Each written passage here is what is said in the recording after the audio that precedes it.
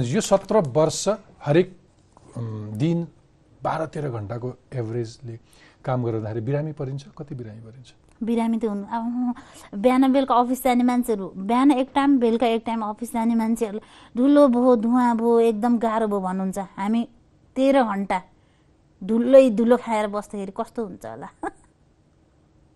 त्यही नै हो। त्यही पनि यति उज्यालो देख्छु म तपाईँलाई। होइन उज्यालो त हुनै पर्यो। अनि धुलो धुवाँको कारणले गर्दाखेरि त्यो श्वास प्रश्वासको समस्या, एकदम गाह्रो, हस्पिटल गइरहनु पर्ने। मलाई चाहिँ जचाउन जाँदाखेरि डक्टरले तपाईँ चाहिँ धुलो र धुवाँबाट चाहिँ बच्नुहोस् है भन्नुभएको थियो। म कहाँ अब हिमालमा जानु, म अब मेरो पेसै चाहिँ धुलो र धुवाँ हो भनेपछि म कसरी बच्ने? अब होइन तपाईँ विचार गर्नुहोस् न। बिमा गर्नुभएको छ कृष्णमाजी? मैले गर्ने कोसिस चाहिँ धेरै छ गरेँ तर गरेको छैन। आजसम्म इन्सुरेन्स गर्नुभएको छैन। तपाईँको गाडीको चाहिँ इन्सुरेन्स गरे होला साउजीले गर्नुहुन्छ। कस्तो दुर्भाग्य है यो देशमा कि सवारी साधनको चाहिँ बिमा हुन्छ, साउजीले गरेको हुन्छ। त्यो सवारी साधन तपाईँले चलाउने सवारी साधनको मूल्य कति छ? 10-12 लाख। 10-12 लाख। तपाईँको अमूल्य जुन जीवन छ त्यो चाहिँ इन्सुरेन्स गर्नुभएको छैन। सरकारले कहीँ नियमहरूमा कानुनहरूमा चाहिँ महिलाहरूलाई जग्गा जमिन रेजिस्ट्रेसन पास गर्नु पर्यो भने केही छुट, उद्योग दर्ता गर्नु पर्यो भने केही छुट, विद्यालयमा बालिकाहरूको शिक्षाका लागि केही छुट अथवा छात्रवृत्तिहरू, यस्ता अनेकन सुविधाहरू छ। सडकमा यसरी चालक बनेका महिलाहरूको लागि चाहिँ केही त्यस्तो बिमाको व्यवस्था अथवा उपचारमा त्यस्तो केही छुट, केही मेसो पाउनु भएको छ? कहीँ त्यस्तो केही छैन। यो त सुन्ने त्यो कानो गोरु जस्तै छ हाम्रो हेर्ने दृष्टिकोण सरकारको भनौँ न। जो गएको 17 वर्षदेखि बिहान र बेलुका ती सरकारी कर्मचारीहरू बोक्छ होइन गाडीमा, सरकार चाहिँ केही थाहा पाउँदैन भन्नुहुन्छ। उहाँहरू त अझ के कसको अलि कहिलेकाहीँ सांसदहरू पनि चढ्नु हुँदो रहेछ। यहीँ गाडी रोक, अनि मेरो यहाँ रोक्नै मिल्दैन, कसरी रोक्ने? अनि कसले दिँदैन, ल म छु रोक। उहाँ त्योसम्म भन्न भ्याउनुहुन्छ कि उहाँहरूले जबरजस्ती पनि गर्नुहुन्छ कि। भनेको तपाईँ यो भन्दै हुनुहुन्छ कि हाम्रो सडक भद्रगोल छ, व्यवस्थित छैन र यसको कुनै अनुशासन छैन। सुटेड बुटेड मान्छेले पनि सडक अनुशासनको पालना गर्दैन। यहीँनेरि जेब्रा क्रस हुन्छ अनि त्यसको 50 मिटर टाढाबाट मान्छे बाटो काटिरहेको छ। त्यो चाहिँ म आफू पनि बच्नुपर्छ भन्ने होइन कि गाडी चलाउने मान्छेले बचाइदिए हुन्छ अथवा केही भइहाल्यो भने उसले सम्पूर्ण चाहिँ ठुलो हस्पिटलमा। भनेको तपाईँ बेफिक्री हिँडिरहेका धेरै मान्छेहरू दैनिक तपाईँ सयौँ त्यस्ता मान्छे बचाउँदै गाडी कुदाउँदै हो। पऱ्यो नि अब के कहिलेकाहीँ त हातले नि घचेट्दै हिँड्नुपर्ने हुन्छ। उहाँहरूलाई गाडी आएको नि थाहा हुँदैन, अब के गर्ने। हो अब अलिकति व्यक्तिगत कुरा गरौँ। छोरी छ। हजुर। कति वर्ष कि? 5 वर्ष। 5 वर्ष लाग्यो। हजुर। छोरी के बनिदियोस् जस्तो लाग्छ तपाईँलाई? के बनाउन मन छ? मान्छेलाई डेफिनेटली अब ऊ हुन्छ मेरो अहिले भनिदिन्छ नि पाइलट, डक्टर, दुनियाँ इन्जिनियर के तर मलाई यही नै बन्नुपर्छ भन्ने हुँदैन। छोरा या छोरी होस् राम्रो शिक्षा दिन सक्नुपर्छ। आफ्नो खुट्टामा उभिएर आफू निर्भर हुने त्यो चाहिँ बनाउन म चाहन्छु छोरीलाई। तपाईँसँग कुरा गर्दाखेरि मैले यति धेरै ज्ञान लिइरहेको छु। कहाँ पढाउनुहुन्छ छोरीलाई?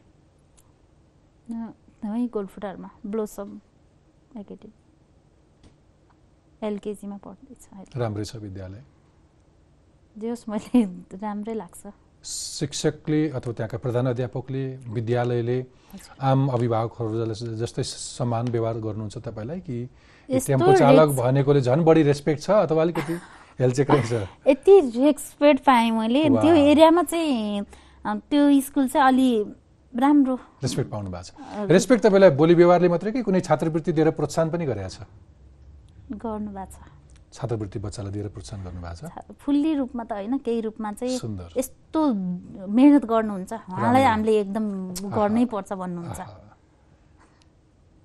अब यो टेम्पो चलाउने पेसालाई कहिलेसम्म निरन्तरता दिनुहुन्छ? कहिलेसम्म रहर छ चलाउने?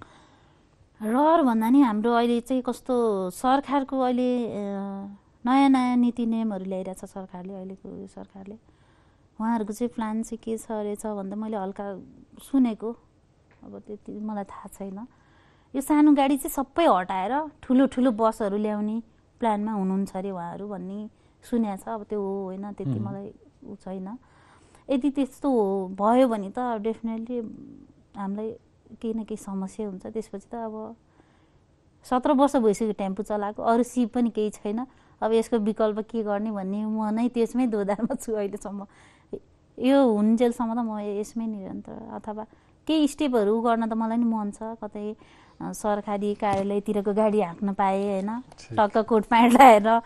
तपाईँको इच्छा चाहिँ त्यो छ? हजुर, त्यो मन्त्री प्रधानमन्त्री उहाँहरूलाई पनि ड्राइभरले नै लग्नुहुन्छ नि, उहाँहरूलाई अफिस लग्ने ल्याउने, मन्त्रालय लग्ने, घर त्यो त्यसमा पनि लेडिजको पनि केही कोटाहरू चाहिँ आओस् कि, महिलाको पनि केही कोटाहरू छुट्याइदियोस् के। त्यो भयो। केही संस्थाहरू जस्तो युएनमा केही महिला चालकहरू हुनुहुन्छ। हजुर, कमलाजी हुनुहुन्छ। अघि तपाईँलाई मैले प्रधानमन्त्री भएर कल्पना गर्ने एउटा मौका दिए जस्तै अन्तिम प्रश्न, नारी दिवस, अन्तर्राष्ट्रिय नारी दिवसको सन्दर्भ परेकोले गर्दाखेरि आम नेपाली नारीहरू जसले औपचारिक शिक्षा प्राप्त गर्न सक्नु भएको छैन अथवा जोसँग एक किसिमको सपना छ, तिनलाई के भन्न चाहनुहुन्छ? अन्तिम प्रश्न। उहाँहरूलाई निर्धक्क भएर आफ्नो म के गर्नुपर्छ, म पनि यो देशको हुन्छ नि के अरे बिहा गरेपछि मलाई सम्पूर्ण ऊ चाहिँ श्रीमानले नै गर्नुपर्छ, श्रीमानले नै पाल्नुपर्छ, हेर्नुपर्छ, त्यस्तो मानसिकता चाहिँ बनाउनुहुन्न कि हामी महिलाहरूले। उहाँहरू जो जति आत्मनिर्भर हुनु पर्यो। एक त जो चाहनुहुन्छ, जसले चाहिँ म गरेर खान्छु भनेर चाहनुहुन्छ नि, उहाँले ठाउँहरू उपायहरू हरेक पाउनुहुन्छ। तर त्यो गर्नु पर्यो। र कति पीडित महिलाहरू हुनुहुन्छ, कति विदेशमा, अब यहीँ स्वदेशमै घरेलु कामदारमा अथवा हुन्छ नि त्यस्तै। तर त्यो भन्दा नि आफ्नै एकदम भयो भने त्यसमा नि दुःख मान्नुपर्ने, आफू सही पोजिसनमा छ भने त त्यो पीडित भएर रोएर कराएर हिँड्नुपर्ने अवस्था आउँछ जस्तो लाग्दैन, जुनसुकै पेसामा जुनसुकै उसमा होस्। कृष्णमायाजी, म टकमा पछिल्लो पटक सबैभन्दा बढी रमाएको जस्तो लाग्यो आजको सो तपाईँको। तपाईँले बडो स्पष्टसँगले आफ्नो धारणा विचार राखिदिनु भयो। तपाईँको महत्त्वपूर्ण समय र विचारका लागि धेरै धेरै धन्यवाद। हजुरलाई पनि यहाँसम्म मलाई बोलाइदिनु भयो, हजुरको टफ टक कार्यक्रममा बोलाएर मेरो आफ्नो गुनासोहरू एउटा भन्ने के अरे दर्शकमा लाने एउटा होइन बोल्ने मौका दिनुभयो। यसैमा म चाहिँ धेरै धेरै हृदयदेखि नै हजुरलाई गुनासो होइन, यो तपाईँको शिर, यो तपाईँको सफलता मेरा दर्शकले देखुन्, त्यसप्रति किसिमको सम्मान प्रकट गरून् भनेर ल्याएको हो।